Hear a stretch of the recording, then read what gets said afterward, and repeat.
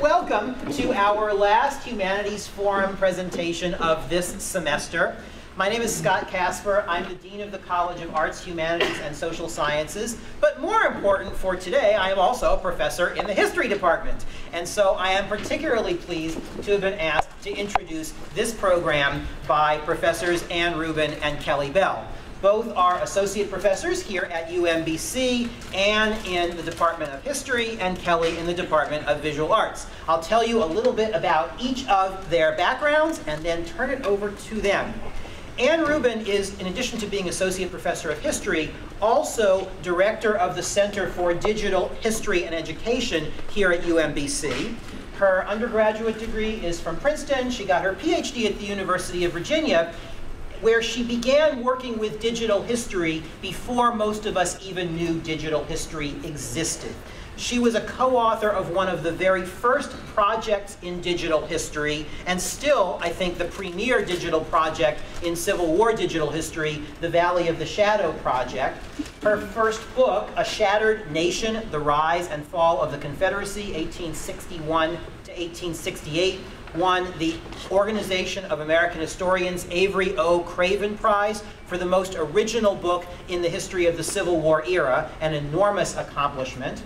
And her brand new book, which is just out in the last couple of months, is Through the Heart of Dixie, Sherman's March in American Memory. I can attest, and I think my students here today might well agree, that it's a really good read and that Ann Rubin knows more about, I think more than anybody else alive, about the stories people have told about Sherman's March from 1864 to 2014. 150 years of stories in every form, from film to fiction to history, you name it. Ann Rubin has researched it and knows it, and this book shows that. Kelley Bell is an extraordinary graphic designer who received her Bachelor of Fine Arts degree from the Pratt Institute and her MFA from here at UMBC, and in between had a very successful career as a graphic designer in New York, California, and Maryland, and her own consultancy firm right here in Baltimore. Her many projects include exhibitions of her work all up and down the Mid-Atlantic region, from New York to Baltimore and everywhere in between, including a solo exhibition at the Creative Alliance at the Patterson, and 2 exhibitions at the Bromo Seltzer Arts Tower downtown in Baltimore, one of which in 2011 was named the Best Public Art Project by Baltimore Magazine. She has received awards from the Maryland State Arts Council and from the National Robert Rauschenberg Foundation. I would add that she is one of the most innovative, creative thinkers I have met since coming to UMBC, and that's not a small compliment given how many innovative, creative thinkers we have here. Today, Kelley and Ann will be talking about, and I think publicly launching, the innovative, smart website that they have created in conjunction with Ann Rubin's new book. And the website is called Mapping Memory, Sherman's March in America. And without any further introduction, I am pleased to give you Ann Rubin and Kelley Bell.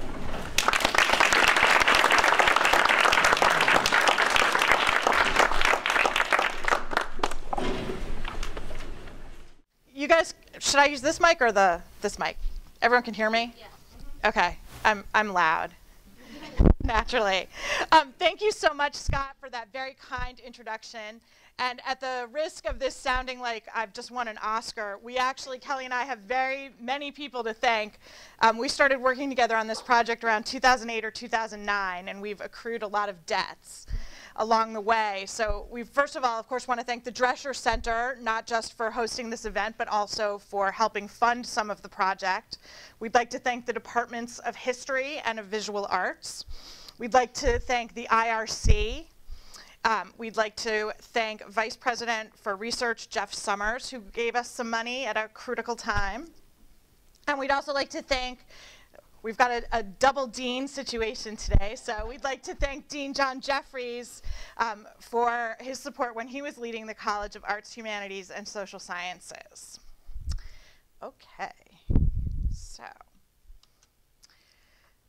In the summer of 1963, John Lewis, the recently elected chairman of the Student Nonviolent Coordinating Committee, found himself writing the most important speech of his life. He would be speaking, along with other civil rights leaders, from the steps of the Lincoln Memorial as part of the March on Washington for Jobs and Freedom. Lewis wanted his speech to show the students' frustration at the slow pace of social change, to show anger, even militancy. And so he warned, the time will come when we will not confine our marching to Washington. We will march through the South, through the heart of Dixie, the way Sherman did. We shall pursue our own scorched earth policy and burn Jim Crow to the ground, nonviolently. 99 years after William Tecumseh Sherman led his 62,000 men out of Atlanta towards the sea and then up through the Carolinas, leaving devastation in their wake, the power of that event still resonated. 99 years later, the image of the march still angered, for at the last minute, John Lewis was asked to remove that sentence among a few others that were deemed too inflammatory, to take these out of his speech. And he ultimately did, making the changes in the very shadow of the Lincoln statue, even as the early speeches were going on. Sherman's March. The name conjures up a host of images and references, myths and metaphors for Americans. We think of Rhett and Scarlet silhouetted against the flames of Gone with the Wind, of lone chimneys standing sentinel, all that remained of destroyed plantations. We think of soldiers stealing hams and chicken, silver and jewelry. We think of war as hell and 40 acres and a mule and the birth of total war. I argue that Sherman's March was the most symbolically powerful aspect of the American Civil War, and it's one that's come to dominate our cultural understanding of the war. It stands for devastation and for destruction, fire and brimstone, war against civilians. It's almost like the Civil War in microcosm. And the march has been memorialized in fiction and film. It's been used as a metaphor to explain American involvement in Vietnam and one man's doomed search for romance. It's been employed as a metaphor for the burned out South Bronx of the 1970s and for gerrymandered electoral districts. Now, dozens and dozens of historians have written about various aspects of Sherman's March, the military and the strategic, the impact that the war had on female civilians, the role the march played in bringing news of emancipation. They've written about the lives of Sherman's soldiers, and of course about Sherman himself. What I do in my book, and Through the Heart of Dixie, is take a different approach. And rather than exclusively retell the story of the march, what I try to do is explore the myriad ways that Americans have remembered and retold and reimagined Sherman's March. And although the title is Sherman's March and American Memory, I actually argued a lot with the press over that title because I don't really like that. I don't like the memory piece. Increasingly, as I worked on the book, I came to think of it not about memory, because when we think about memory, there's often a kind of value judgment or a presumption that there's the truth and there's the memory, and they're not always the same. What I wanted to do instead was look at it in terms of stories and storytelling. Why are certain stories told over and over again? Why do other stories fall by the wayside? And what I really wanted to do was not try to figure out, okay, this story is true and this story is false, but instead to think about what do the stories mean? How do these stories layer together? Where do we get when we think about it that way? So that's what I tried to do. I want to give you a little bit of background and set up the scene for you. Imagine, if you will, it's the fall of 1864. It's late in the war. Confederates are losing ground all over. Up in the sort of, I don't know if this has a pointer. Oh, it does, but I'm terrible at using it. Kind of up there. Up there is, in the north, in Virginia, you have Lee stymied This is what happens when I don't actually have it written down. You have Grant's Union Army is facing Lee's Confederate Army outside of Petersburg. They're actually fighting in trenches in a real foreshadowing of World War I. At the same time, in Georgia, Sherman has just taken control of the city of Atlanta. He took control of it on September 2nd. And pretty quickly after he occupied Atlanta, Sherman decided to evacuate the city's civilian population. He wanted Atlanta to be a purely military base. He didn't want to have to deal with feeding civilians. He didn't want to have to worry about guarding from guerrilla attacks by civilians. He doesn't want to have to worry about spies. He also knows he's not staying in Atlanta, and so he also doesn't want to have to leave any soldiers behind to hold on to the city. He's criticized roundly for this move to evacuate the civilians, and he famously, in response to this criticism, writes in a letter to the mayor of Atlanta that war is cruelty and you cannot refine it. And as a result of this, about 1,600 whites and several thousand African Americans pack up what they have, and they literally hit the roads and take the trains out of the city of Atlanta. His next move was to make Georgia howl, as he put it, to march across Georgia. It's about 285 miles to Savannah. He wants his army to live off the land and destroy everything that could possibly aid the Confederacy. And part of the reason that he's doing this, it's for a few reasons. One, he wants to get to the coast, where it'll be easier to get supplies. The other reason is, frankly, this area of Georgia has not been hit hard by the war up until this point. And one thing that's really striking is how much food people had stored up, because Sherman's men, as they talk about the march, are constantly talking about the variety of food they have to eat. And civilians are constantly complaining about all the different kinds of food that are taken from them. And so this is really, at this point, there's more food here than any place else in the Confederacy. And so Sherman, by taking it to feed his army, by destroying whatever they can't carry, is making sure that that food cannot go north to support the army in Virginia. Normally when I do this kind of talk, I have longer than I do today, and so I go through a lot of detail. Let me just give you a couple of really broad outlines of Sherman's march. It's actually two campaigns. There's the March to the Sea from Atlanta to Savannah, which takes place in November and December of 1864. And then the army marches up from Savannah up through the Carolinas in February, March, and April of 1865. So it's really two campaigns. We sometimes forget that. The army was made up of 62,000 men, 218 regiments. There were, I think, 54 just from Sherman's home state of Ohio. And they marched in two wings, in two columns. And in some ways, this is actually a terrible map to use because it illustrates exactly what I argue against, which is it shows the march. We'll make it work. It's a teachable moment.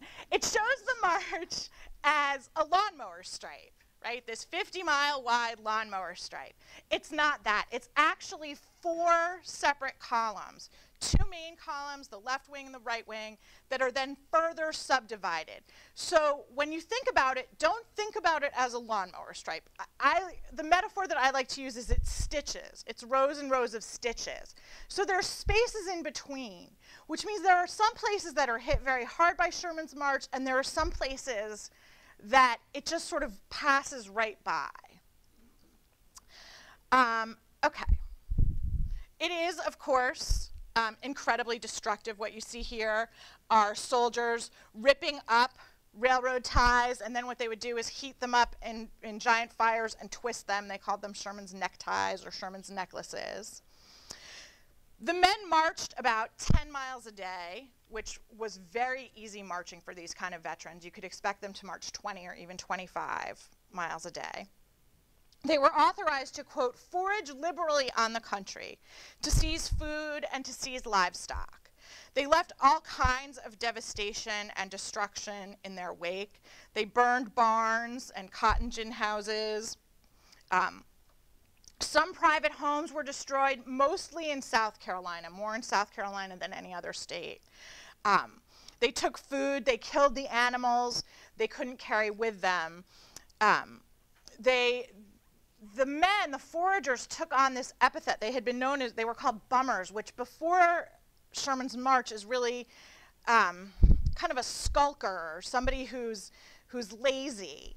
But they take this epithet bummers on as a point of personal pride and start calling themselves the bummers. So they captured 3 state capitals. Oops, this one's a little early. They captured 3 state capitals, Milledgeville, the capital of Georgia, Columbia, which they also burned, or was burned more accurately, and ultimately Raleigh, North Carolina. This is one of my favorite cartoons. They reach Savannah just before Christmas time. They actually take the city of Savannah on December 22nd, and Sherman famously telegraphs Lincoln that he's presenting him a Christmas gift, which is in fact the city of Savannah. They did not fight a lot. This is them marching through the swamps in South Carolina. This is Columbia burning. There are not a lot of actual battles on the march. There's one major battle in Georgia, the Battle of Griswoldville. There's a couple of battles in North Carolina, Bentonville and Aversboro, but in many ways this is not a traditional military campaign.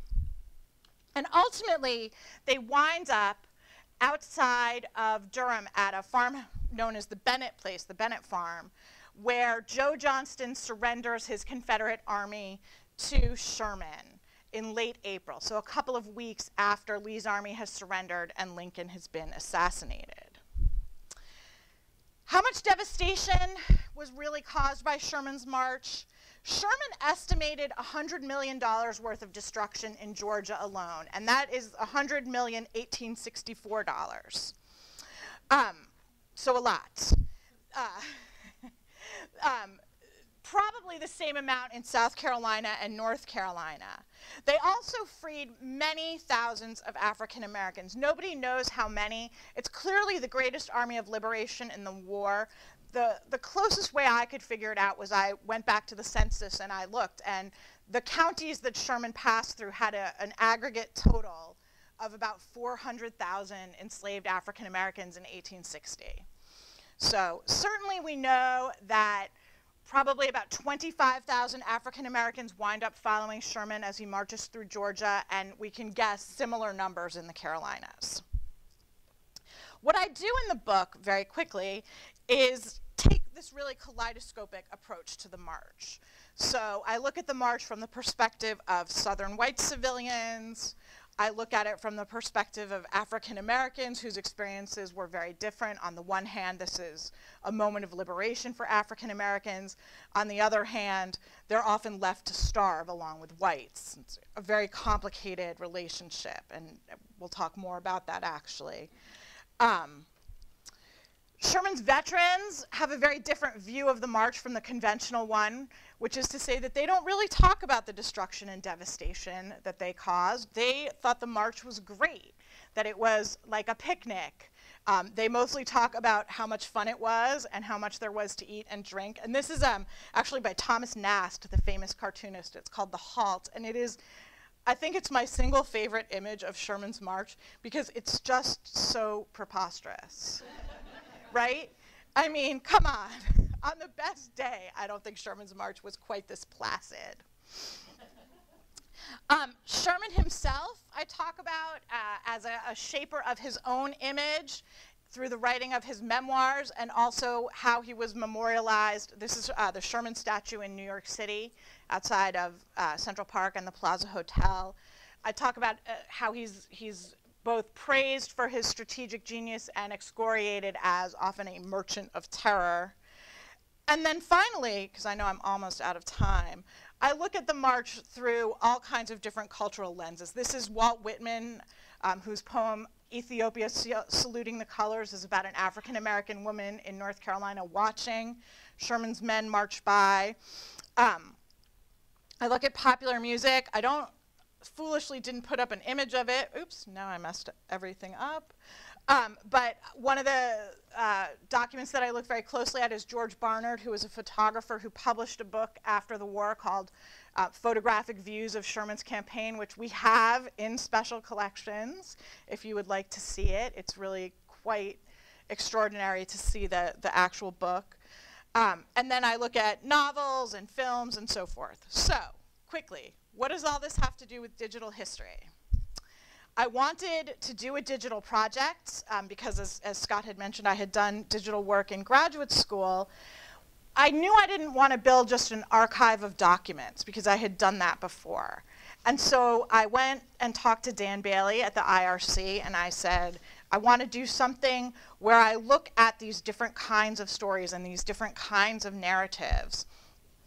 And what we came up with, first talking to Dan, and then Dan put me in touch with Kelley, is our website, Mapping Memory, which the basic, did that work?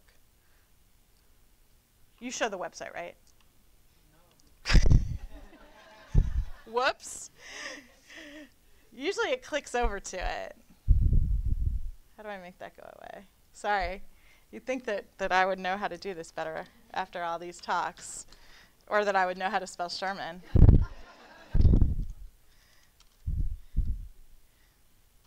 At shermansmarch.org. Get that URL, folks. Oh, did I spell it wrong? I did. That's so embarrassing. Okay. What we came up with were 5 different maps, and because why have one map? These 5 maps allow you to explore Sherman's March from 5 different perspectives. So, and Kelley will talk more about the maps, but briefly there are the Sherman map, the sort of basic layer of facts, the civilian map, which allows you to explore stories from the perspective of Southern whites and also African Americans, a map about tourism and travel accounts, a map giving the perspective of soldiers along the march, soldiers and veterans, and this one's based off of a hand-drawn map. And then finally one that, we call it the fictional map, but it also incorporates music and poetry and allows you to see what creative works have been developed about Sherman's March. Although my book covers the entire march up through the Carolinas, the website, for reasons of manageability, only covers Georgia. And with that, I think I will stop and hand it over to Kelley Bell.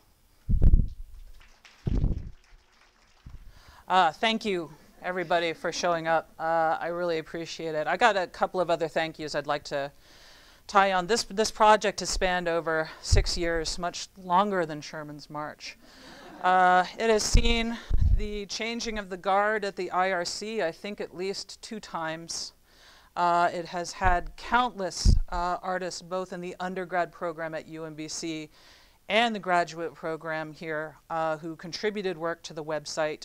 And also, I'd especially like to thank Shana Palmer, who's here tonight. She contributed work to the Sherman's March site, and also did a lot of the programming for the cabinet, which I'm going to explain later. But the first thing I want to explain is how I came to be here. When I moved to Baltimore back in 1997, there was a little TV show that was running, that was being filmed, that was called The Wire. And I hadn't gotten my design practice up and running yet, so I had a friend of mine who was working in props and sets, and they said, oh, you know, if you won, I got a job for you. And I said, well, what's that? And she said, well, we're doing this set for a police commissioner's office. And we need fake diplomas, and we need faked photographs, and we need fake certificates. And I said, I'm all about that. So I did. I faked a diploma from Harvard. I faked numerous certificates of honor from the city. If I'd known it was this earlier, I would have saved a lot of money on college. But one of the fun things I did get to do was the character in question, and unfortunately I can't remember who specifically the character was, had all of these photographs of him shaking hands with the governor, like Glendenning, and all these other figures. And obviously the actor hadn't done this, and so I had to Photoshop out the head of whoever was shaking hands with Glendenning and put this guy's head in its place. So it was sort of this little switcheroo. And I had about 20 or so photos that I had to do, and I got to the end of the stack. And it was just this photograph of the commissioner shaking hands with the governor, and then there was this guy kind of in the background. And I thought, oh, you know, I know what I'm going to do. So what I did was I switched the heads as I was supposed to, but then I put my dad's face in one of the photographs, because he was also sort of a generic white guy, so I just sort of figured, why not? And my father is immortalized. Oops, wait. It's not clicking. Uh-oh. Oh, there we go. So there you can see it. This is actually how I started watching The Wire, was I wanted to get a screen grab of my dad's face. So that very weird pale pink blob in the background of that photo is my father, memorialized forever. So Dan knew that I was good at faking things. So he got me in touch with Anne and said, you know, this might be a good pairing for you to work with. And he was absolutely right, because up until that time, in my design practice, I was working with a lot of arts-based nonprofits in the Baltimore area. And so I was spending a lot of my time making things look like something else. And this is sort of, at face value, this might be sort of a cynical way of thinking about graphic design and sort of how graphic designers work. But in some cases, this is really more about mastering a visual language. For example, you can see on the far right there the blue poster, War and Fleas, which was a water ballet that was a canine-based water ballet about Dostoevsky's War and Peace.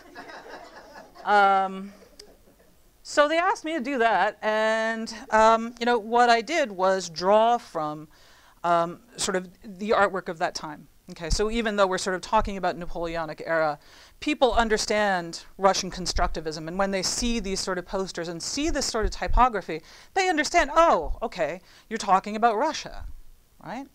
So that's a lot of what a graphic designer's job is to sort of master visual language and sort of understand how these parts, typography, imagery, even the words themselves, go together to create a larger context for people to understand stuff. So we went to work with the fellows, and the idea of maps, I think, was already on the table when I came in, and this is one of the reasons that I was asked to come in, was because, you know, we knew that, you know, some of these maps would serve a good purpose, but maybe some others would either have to be fabricated or even maybe sort of put together from other maps. And the first thing that I discovered is that the maps themselves have a wonderful visual language. Even looking at the different samples that we've got here, we have, you know, maps that were drawn by hand, maps that were etched and hand colored, even maps that were sort of the first, sort of the beginnings of photocopying. That last map there was done with a photographic process, essentially kind of think of it as like a big contact print. And this is how they would duplicate things back then. So there's all these different sort of visual languages to pull together in this project, and that's exactly what we did. So the first problem that we ran into was the original map that we wanted to work with was the map that Sherman actually used on campaign.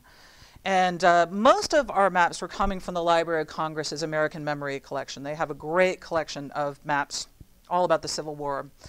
But unfortunately, when we tried to actually put the scanned halves together, they didn't fit. So we actually had to use a map that was from 1865 that was sort of, or no, when was it? 65, that sort of commemorated the event. So it's sort of ex post facto, but hey, you know, it worked. The next problem that we had, though, as Anne showed you, we sort of had this onion skinning of maps, one on top of the other, because we really wanted people to understand that these narratives were all taking place at the same time. Different visual languages for each map, pertaining to the person who's telling the stories on the map, and then also the master map as well. So, for example, this is the Sneeden map. I think that Anne showed you that. And this is the original copy. So as you can see, that doesn't really fit onto our original map here. So a lot of my work and a lot of the IRC interns that I was working with was replicating these maps so they would be able to onion skin properly and everything would be in registration, one layer on top of the other. And this did involve a lot of fabrication. For example, a lot of the landmarks had to be moved around. So essentially what I did was copy specific areas on the map and then just move them into the places where they were supposed to be. And if a spot didn't exist, then I would just copy the handwriting and make it look like it did. So, those of you who are historians who are out there may be raising eyebrows like, well, this isn't really a history. But it is. It's a different kind of history. There's a saying, the map is not the territory. And that's exactly what we're talking about here. We are talking about history, but we're also talking about memory. Okay? And memory is something that can squish and compress and expand, just like we did with these maps. So actually, the maps end up being a pretty good metaphor. In terms of where we got a lot of the inspiration for the films that were featured on the website, it came from a lot of things. And I think that was something that I really enjoyed about this project, was really getting my hands dirty, sometimes literally, with a lot of different stuff. One of the things that we did actually was take a trip down to Savannah, and this is Fort McAllister. So this was sort of the last stop on Sherman's march, if you will, before he headed north. And it had like this little museum in it, and in the museum there was this diorama. So you basically, someone just took out of the box toy soldiers, and kind of got a railway set. And then actually, started, putting them in weird positions and things, but sort of creating this diorama of the events that happened at Fort McAllister. So I saw this, and I really liked it. I was just sort of like, oh, like you're using toys to sort of describe this thing that is really terrible. Like you're using toys to describe war. That's so neat. So for one of the films, we were talking about Milledgeville, and the story of Milledgeville was basically that these soldiers, and you have to remember the soldiers were very young, maybe 18, sort of around that area. And so when they came to Milledgeville, they found basically the town was deserted. And they just began to play. Like they pretended to have like a session of the Senate, and they poured molasses all over the town. And so, I was like, well, this is perfect. Play for war, so war for play. Like, it just completely makes sense. So, your money at work. We bought over 200 toy soldiers, and unfortunately, they were color-coded. So we had sort of the gray for the Confederates and the blue for the Yankees, and we just sort of spray-painted all of them blue, which was quite effective, actually. And the thing that I found really interesting in doing the research and sort of looking for the materials for the film was there are these websites that basically you can get any conflict as a toy set. Like here we have the Battle of Guadalcanal, done in perfect, HO scale, complete with casualties and bomb craters and all sorts of stuff. So this is a business. This is something that people take very seriously and collect. So I was just getting more and more fascinated about this. And so when we came to sort of the time that we had to destroy Milledgeville, I decided that I really wanted to go about it the right way. So I was working with some interns at the time when we actually literally built a Milledgeville out of cardboard and then burned it. You can sort of see, originally we actually just set fire to them, and that didn't really work. As you can see, it just sort of turned into a long ribbon of ashy muck. So we actually had to go in and burn them with a blowtorch to sort of really get nice targeted burns.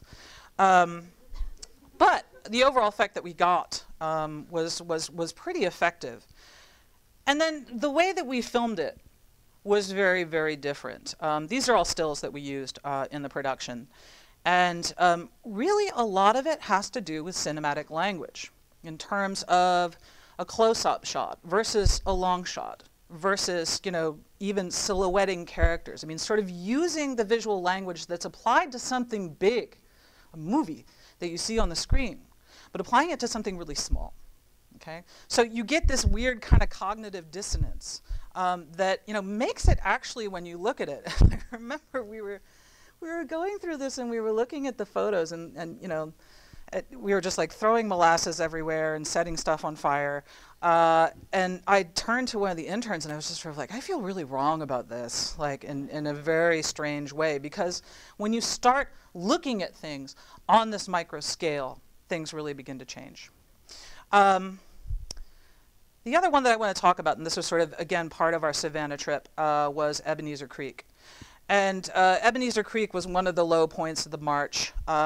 This was sort of towards the end of the march, and Sherman was being followed by, this group of slaves, many slaves, sort of following the army because they didn't want to get caught by the South. So they came to Ebenezer Creek, and this was really close to Savannah. The army crossed over a pontoon bridge. The general cut the ropes, and so all these slaves were left on the opposite bank. They decided that they would rather try to swim than get caught by the Southern cavalry, and many of them died going into the river and drowned to death. Okay, so it's not a fun place. So naturally, we went there to go take pictures. We were at the boating ramp, and the story is told on the website, so I'm just going to tell a truncated sort of version of it, which is we were there. I had this giant, very expensive camera, and there were these guys sort of fishing, off of this dock. And Anne engages one of them in conversation, and the guy, all Southern hospitality, says, "Oh, you know what? I'm going to get my boat, and I'm going to take you into the swamp, because this isn't really where it happened. Where it happened is about, 20 minutes, 30 minutes away." And so I see this guy walk off, and I'm just thinking, no, this is a really, really bad idea. Anne, please. So I was going through the material, and I actually found, I accidentally left the camera running when we had a conversation about this. So this is a really neat little bit of ephemera. I want to make sure. So I provided subtitles.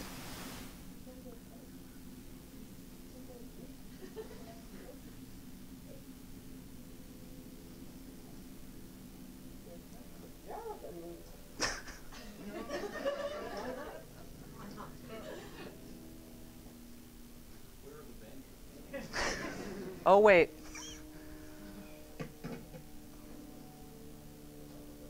Let me get those trees then.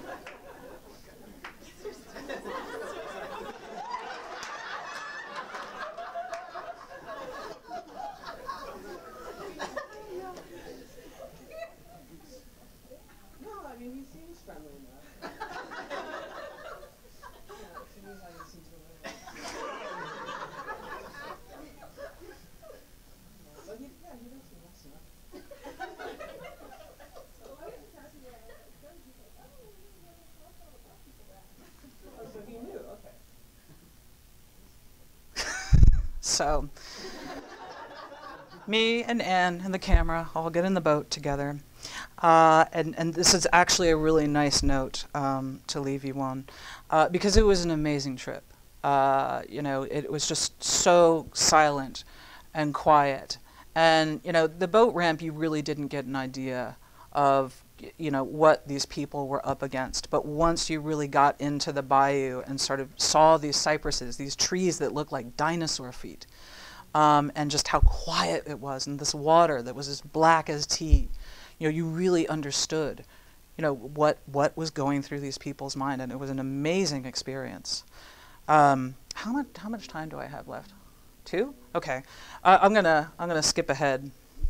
Oh my God, I don't know what this. Oh, whew. I was going to talk about Gone with the Wind, but I want some time to talk about the cabinet. Okay, the cabinet. So the cabinet is the thing that you see here over to the left. And this is actually a direct result of my work with the IRC Fellows that happened last spring. This is an interactive cabinet. Essentially, I had IRC Fellows prepare films for the website, which you guys can go out and check. But I kind of wanted them to have something else besides, thank you for your films, they're in the website, you're done. So I sort of created this cabinet of curiosities. So what you see here is a number of relics that were bought on Amazon and tagged. And they all have these RFID tags. And you guys are welcome to go and try this once I'm done speaking.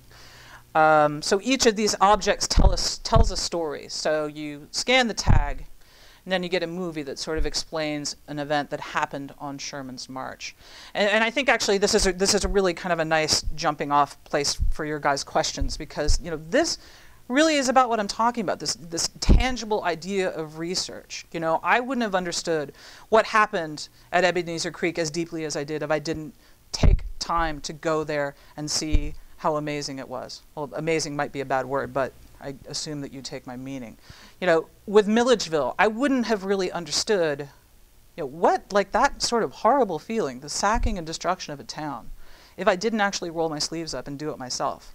I'm not encouraging everybody to go and sack a town, but in your research, no matter what you're doing, just take time to experience stuff. Especially because we see so much through this and through this, through screens. We're really losing contact with the tactile, and that's kind of what this is about. Is sort of reconnecting the objects with the history. Okay, so please feel free to play with it. Thank you very much for listening to me, and we welcome your questions.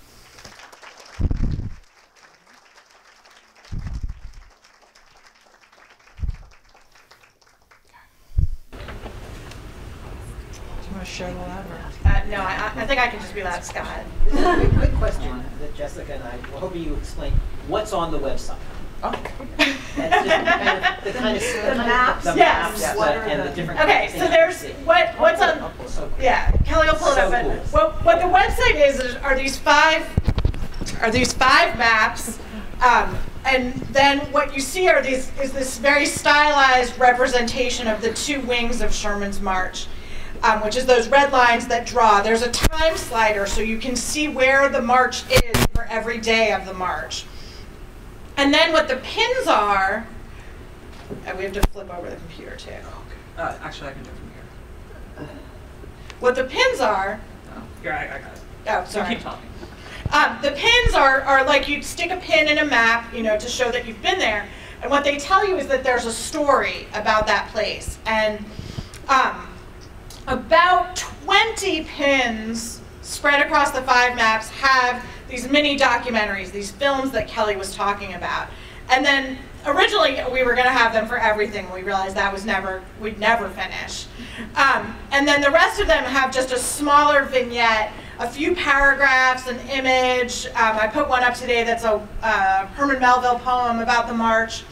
But at any rate, they're basically sort of tied to places. And the idea is that for some places, we only have one pin, but for other places like Milledgeville, the antebellum capital, there's a pin on every map. And so you can see what happens in Milledgeville, but from very different perspectives. So that's what you got. Oh, there's also a blog, a day-by-day blog that I have been doing for the duration of the march. So it started on November 15th. The Georgia section of the march is over by late January, but then I'm going to keep the blog going up through the Carolinas and actually all the way up until they march in the Grand Review of the Union Armies at the end of May in Washington, D.C. Sure. Any other questions? Can you talk a little bit about the collaboration, sort of how you approach this as a historian and as a graphic designer, because I'm a historian and that's not the usual model of how we do things, and I'm totally fascinated. Sure. Well, I think that's kind of the point. I don't know why I'm holding this tiny mic. That's kind of for the camera. Oh, okay. So we can hear you. Okay. It's clumsy anyway. That was kind of the point. In talking to the IRC at the inception of the project, we didn't want this to be like another Dan Brown sort of, panning. Oh, Dan Brown. Ken Burns. Ken Burns.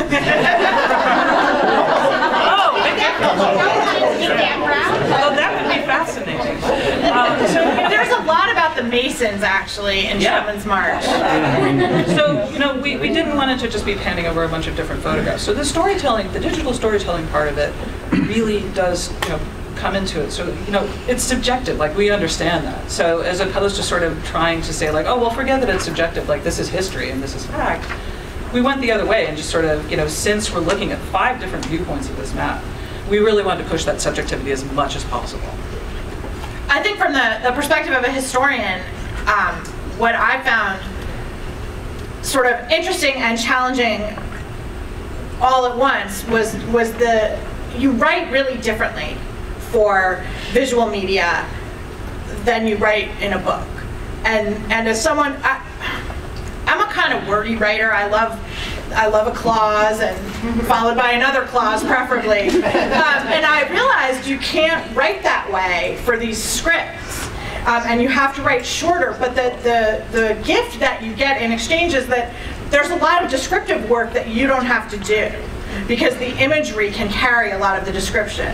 So I found that a really, it's a kind of writing, and it just sort of, you use a different side of your brain, I guess. And that what was great about it was, because I was also writing a book, it is a lot of the research is the same. It's just sort of repackaging it and thinking about how do you repackage your work for different audiences. I think Kelley might have found it frustrating because I was constantly saying things like, you can't use that because that's not historically accurate. You know? No, that picture's from 1887. No. So I think in some ways it was probably harder for Kelley.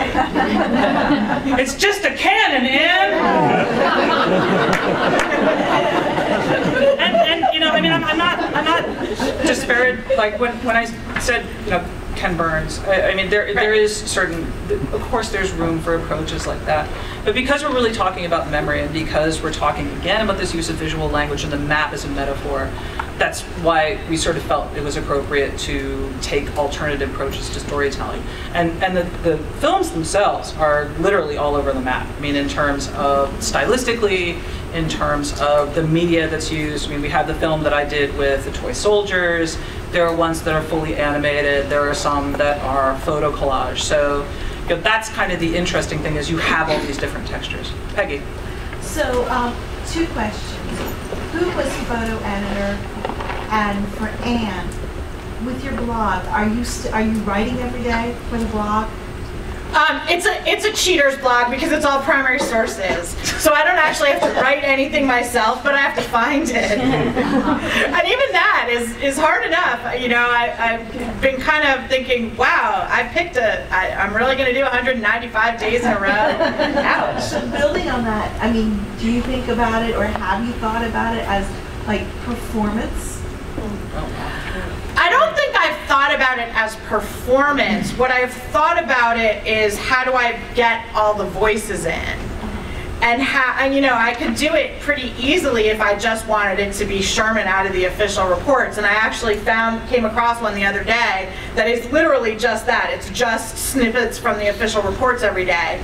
But I wanted to make sure that we get all the voices in. So, you know, some of it does come from Sherman's memoirs, but some of it comes from soldiers' diaries, some of it comes from Confederate women's diaries. The hardest voices to get in are African American voices. So I have some from slave narratives that are kind of keyed to a particular place. I have a couple of kind of more like official pronouncements. I'm going to try and throw in some newspaper articles and things like that, but that's been tricky. And in terms of photo editor, I think we kind of both did it. You know, the interesting thing as a graphic designer for me with this part, and I was going to add this to the talk, but I'm glad I didn't because I ran out of time, was, you know, we call this sort of the first modern war in America because of the technology that was involved, but also from a graphic design standpoint, you know, this is the first like age of mass media. Yeah. You know, you're looking at the introduction of advertising, mass-produced periodicals, and printed propaganda for the war. So I got to know Harper's very intimately. You know, there were sources that Anne had found already, such as the stuff from Special Collections. And then there was a lot of just digging. I got to say, actually, with some of the animations, and this actually had nothing to do with you being persnickety. It's just hard it's hard to track down source material. And one thing that was really shocking, speaking about African Americans, was actually finding visuals of African Americans during the Civil War. The only thing that exists really is pictures of slaves and like really awful caricatures, and that's it. Yeah. So, you know, it really, to find the perfect image for a particular film would actually take sometimes hours. Can you show us what the chest does?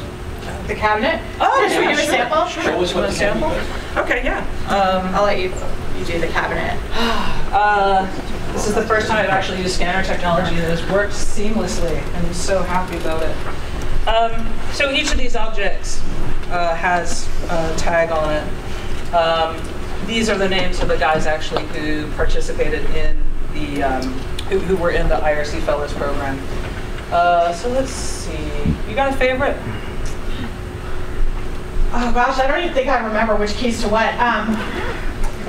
You know which one I like? I like the typography, the slave narrative typography one. Yeah. What, I don't know what object it is. All right, so for example, so this is a, That's a good one. this is a Silver Spoon. This was a film that was done by Angela Kim, who I think has since graduated. And this is about a slave, and sort of the story that he has to tell about, you know, when the bummers came to his plantation where he was a slave. I'm not sure if you guys are going to get the audio on this. I'm going to turn it up.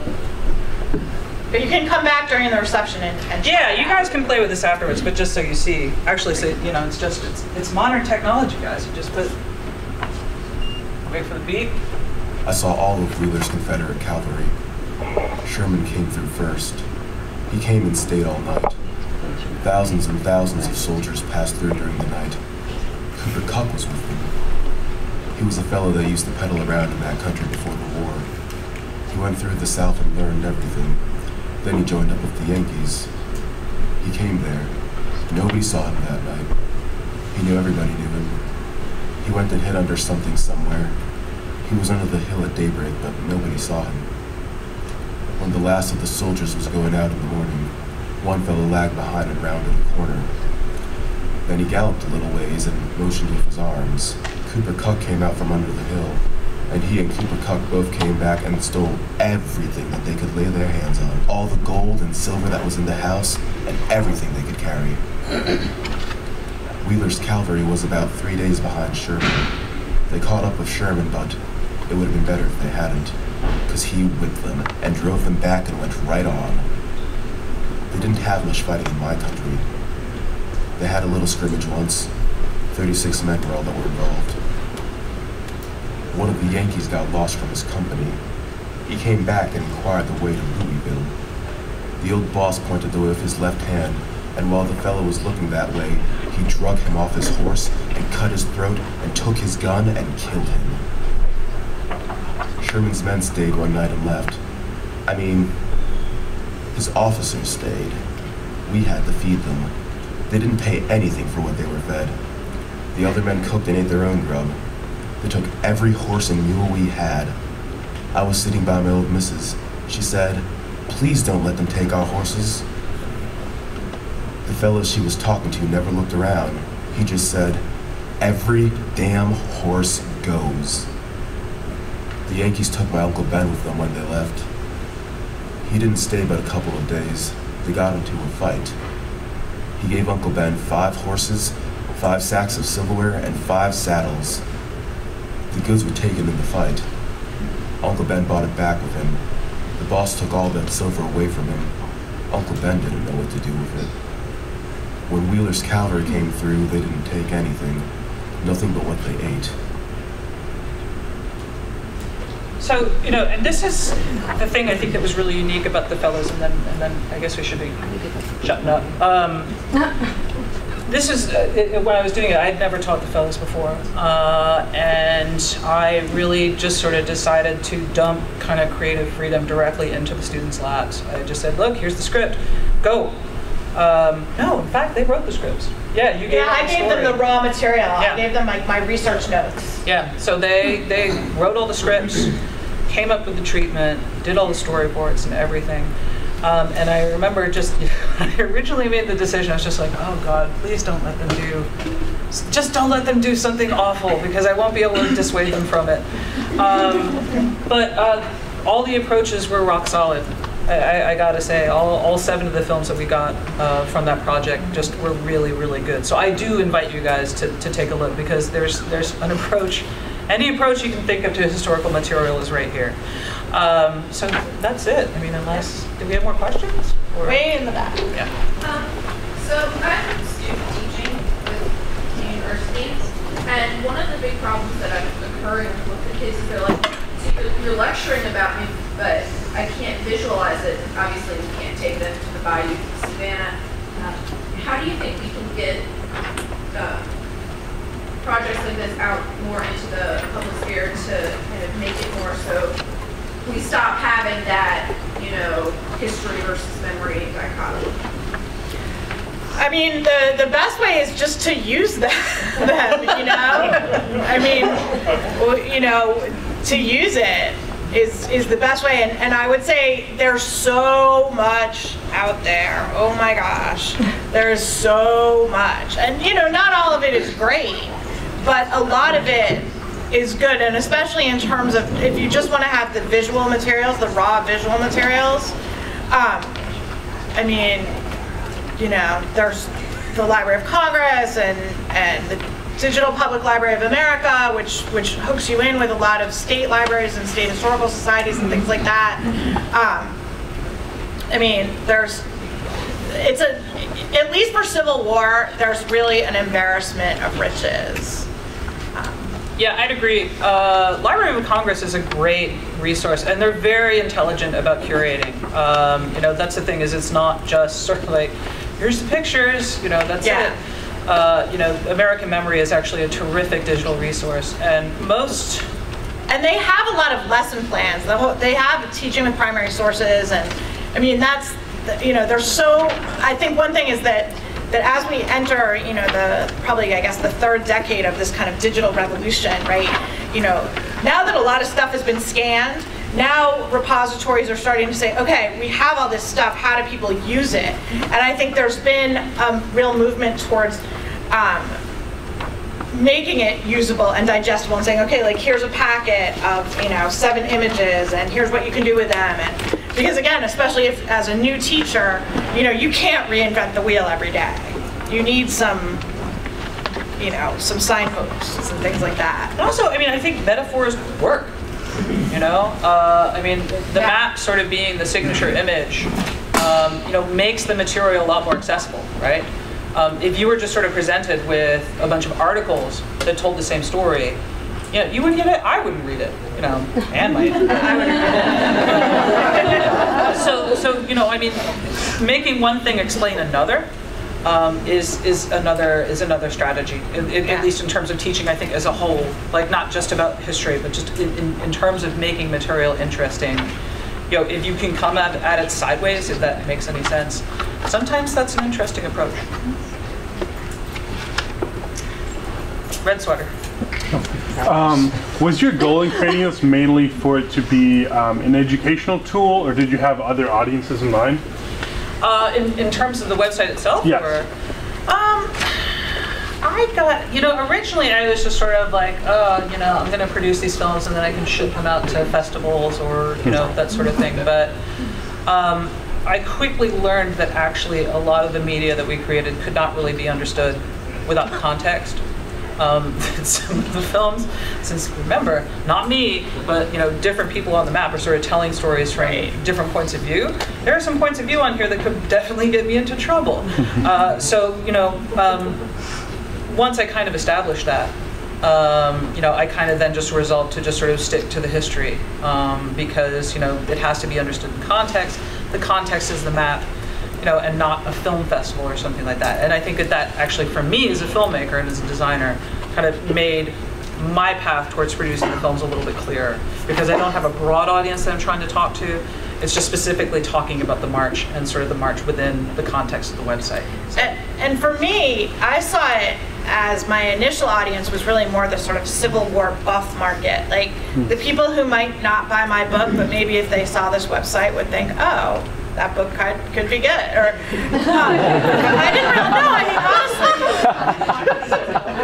I mean that's how I sort of thought of it from the start. But I also saw it. I mean, part of it I saw as just a sort of interesting intellectual exercise, and it wasn't really until we'd already started building the website that people, Diane Lee, I remember, came up to us and said, this would be great for education. I was like, oh, I didn't even really think about that. So yeah, I mean, one thing that we have talked about doing in conjunction with Drescher and Rachel Brubaker is doing a teaching with primary sources using this. So again, sort of coming up with some kind of lesson plans or teacher's guide to make this more digestible. Because it does sort of drop you into it without a whole lot of explanation. Yeah, I mean, I think that the lame answer is like, well, it's meant for everybody. Which, that's just sort of lazy thinking on my part.